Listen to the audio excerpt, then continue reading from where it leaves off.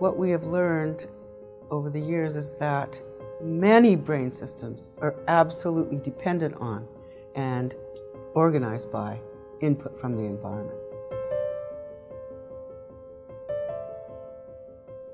Input from the environment can shape a brain. It's like a sculpture where a sculpture starts with a lot more clay or marble than they end up with, because they gradually remove more and more substance to reveal a form.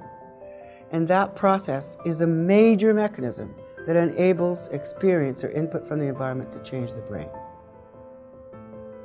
There's a lot more basic research to be done, but what we do know is this process of pruning occurs at different times in different brain systems. So what this means is the peak time of neuroplasticity is different for vision, for hearing, for language, for attention, and everything. So we have to know when those time periods are.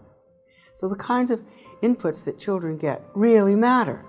It changes brain anatomy, brain physiology, brain chemistry, and gene expression.